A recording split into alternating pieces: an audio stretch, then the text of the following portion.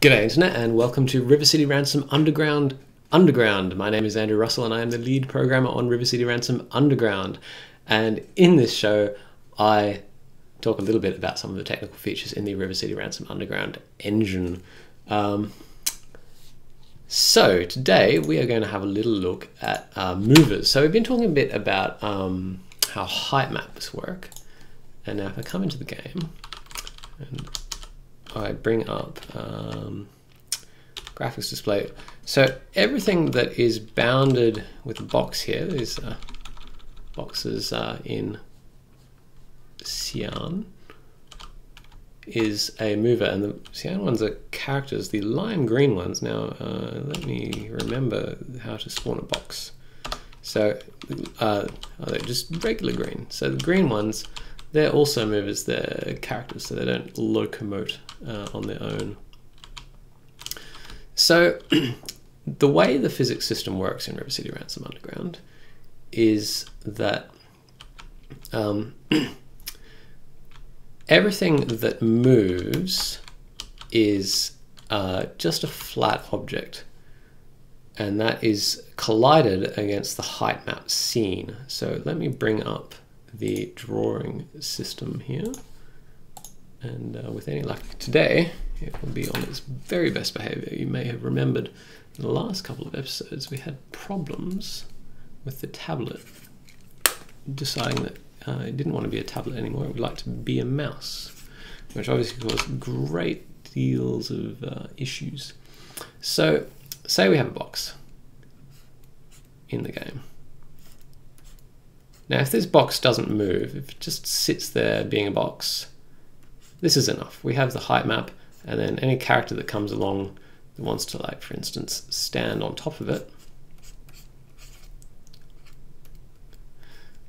you know, it can do collision queries with the height map that we've been talking about for the last couple of episodes, and find out where that box is in space. And it can also, you know, it can collide from the side and so on.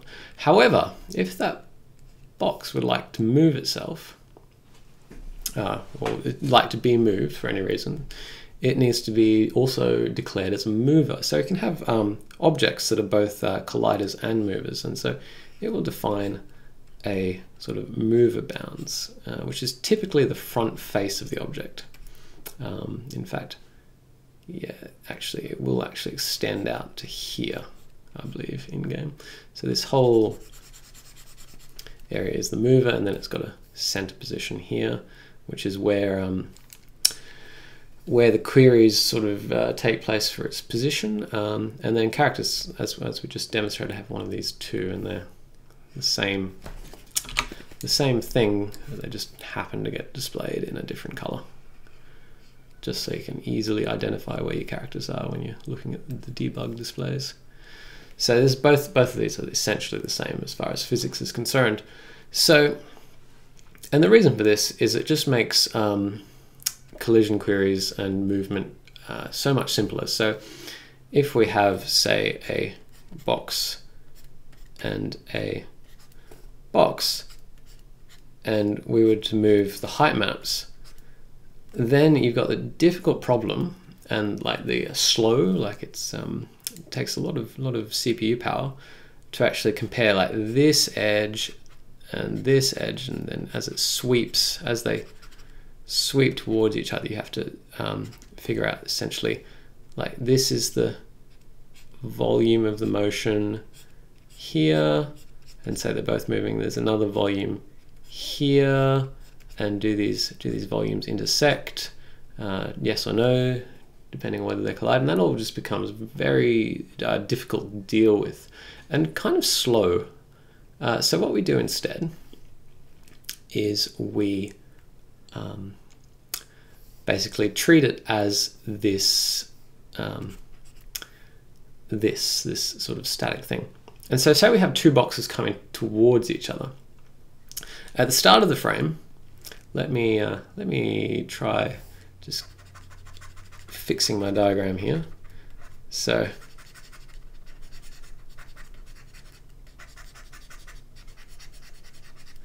okay, so there's we have at the start of the frame, we register all the height maps, and they won't move for the rest of the frame. It's just assumed that the height maps in the scene are static. And so say these boxes are coming towards each other. First we say, well, right, let's grab that one as the, I keep forgetting that the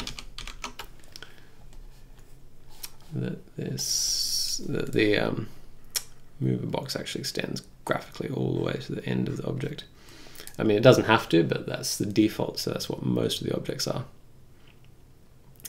And so what it will do is it will then say, well, I'm a moving thing. I'm going to look at this edge and say, does this section here that's just moved that much, does that collide with just essentially what is there on the physics simulation? So if these were together, it would say, you know, if this one were over here further, it would say, yeah, look, that if you move there, you'll run into this box. But because this is slightly further away, it won't run into the box. And then if this one's moving, so that one gets its chance to move and it moves. And then this one, when it goes ahead and does its movement, it will look here and it will check where its box is moving, this one there, and it will look not at the thing that has just moved there, but it will still look at the height map from the start of the frame.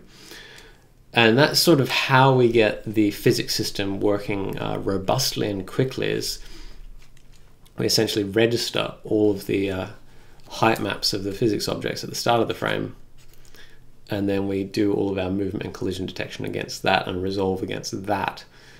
So let's have a look at that in game, because the reason I've come over to the conveyor belt level, I've run out of drink. So yes, as I've mentioned before, I record all these back to back because it just makes life easier and gives me more sort of solid time for programming. So yeah, so here we are, we've got our box, and you can see if I put him down there. So first of all, you'll see that if I want to place him down there, this is like one of the weirdities of the engine that we just accept because it makes life easier, and that is that it's now going into the wall slightly with the back of it, and most of the time that's not a problem. So if I were to come over to the conveyor belt, so the reason I'm on conveyor belt is I can show you that if I put it down on there, even though it kind of looks like the back of it's on the conveyor belt, it doesn't actually move because all of the movement is happening on this front edge. Whereas if I put it just here off the conveyor belt, it doesn't move. If I then go and put it here, it does move, and into the pit it goes. And so it's like that for all of the movers. And so some of these movers, like the golf club, they're just spawned there. Let's see if I can get another one to spawn. In fact, why wait? Let's spawn a few baseballs. You'll notice that the conveyor belt, once it stops bouncing, we'll pick it up. I can spawn a baseball bat. If I can, there it goes. So these ones don't have physics, and so it's not a problem. Whereas if I spawn it off the edge, you know, obviously they stay completely still. And into the pit it goes. So that's that's the situation with movers.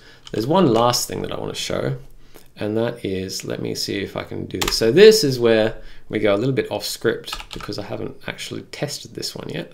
Let's see what happens if we spawn a crate inside the I should at this point say why the level is cyan rather than magenta, and that is because it is actually magenta. It's just got this giant pit down here, so this is a pit level, and so the floor of the level needs to be slightly higher so we can go down to have a pit that things will fall into. So that being said, here's a box, and let's say if I were to pause the game and try and spawn a crate inside that box.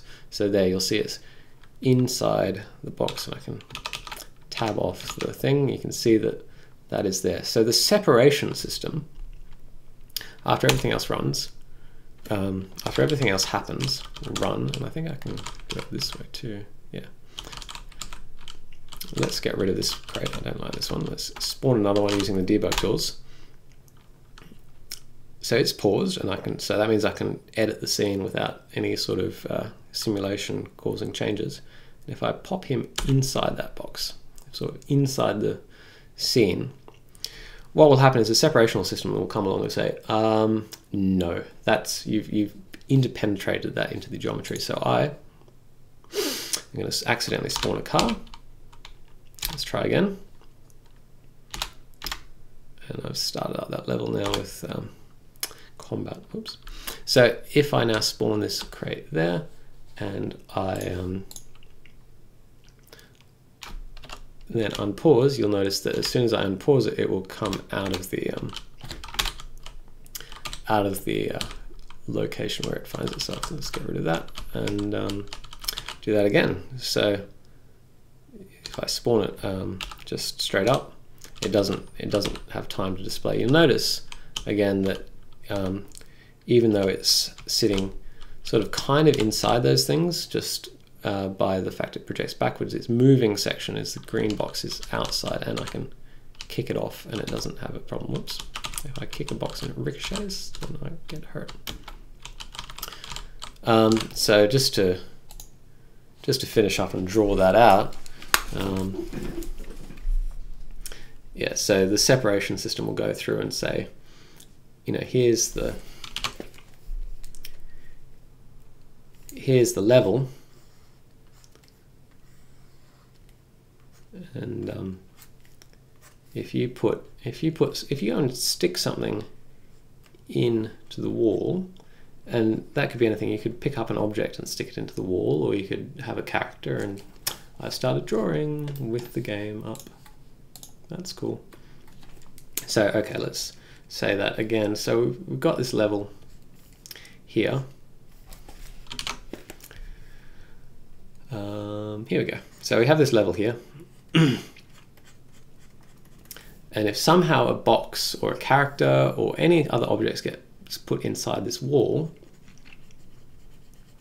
the separational system will come through and it will say, yeah, that's not allowable there. So what it will do is it will just find the closest position it can place it in, and it will move it to that position to make sure that nothing stays in the wall. And the reason, sort of, the main reason we do that is to ensure that you don't get stuck, because once you find yourself in a wall, once one of these movers finds themselves within a wall, if it does this query here, this one here, it will look at this and say, I want to move there, that way, and it'll say, well, no, that's inside a wall, so you don't move. And so then you try and get out this way. It's like you're trying to move here, and it'll say, no, that's inside a wall, you can't move. And so you end up with objects that get stuck. So we have a separate pass that just tries to free those objects. Now, there's another layer to that, and that is if you've got a mover. So we have a crate. It's got some physics volume to it. So it's got some collision, and it's also got some moverness to it. And say some cheeky character is sort of really cheeky character went and placed that object inside you. So poor unsuspecting fellow is standing here. And he's sad because he's been crated. And so when his physics comes around and he wants to get out of that crate, if we didn't do separation, so this situation is a bit different because the crate moves. Sorry, I'm off track. So, you know, if we didn't recover from this situation, he'd query this edge and be like, I'm trying to move here, and it would fail. And if he was far enough inside the crate, to try and query this edge, and he couldn't move either of those ways. Those would be unavailable, but we want them to be available. So in this situation, where it's not the level like this, but where it's a mover, so a moving object that has a moving system here. And I mean, you can there is actually functionality in the engine to customize this slightly. Like you can toggle it, but these are the defaults. What we do is while this guy, we register every object in the physics, and while this guy starts the frame inside this object, he's not collided with it. He ignores the crate that he's standing inside of. So let's quickly go and jump into the game and try and demonstrate this. So here's Alex and here's Glenn, and he's going to pick up this crate and he's going to go and pop it inside Alex. And as you can see, Alex can just cruise on out of there. Let's do that again. So Glenn, get out of the way. And you'll notice that so Alex can then say, let's say, to make this really obvious, let's say Alex jumps.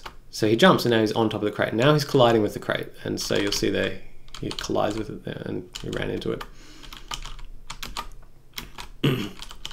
But while he was in the crate, he can just walk through it. And so this also works for things that move. So if I create a whole bunch of crates inside each other, you know, this is not a problem. And then this is gonna be interesting. Let's see what happens if I kick this. This is just for fun now. So it ricochets and it hits him. Let's refill his health. So eventually, and then once they're free from each other, so get rid of that. Once they're free from each other, they will actually collide with each other. So that's sort of how the mover system works and how it interacts with the collision system. Whoops. So that's it for this episode of River City Ransom Underground. If you would like to follow along, you can follow my blog at andrewrussell.net. You can follow me on Twitter at _AndrewRussell. You can subscribe to me on YouTube, which will be where you have probably already watched this video, so just click through to that. And if you'd like to follow along with the game and get retweets of River City Ransom Underground, you can follow at River City Ransom on Twitter. Thank you very much for watching, and I will see you next time.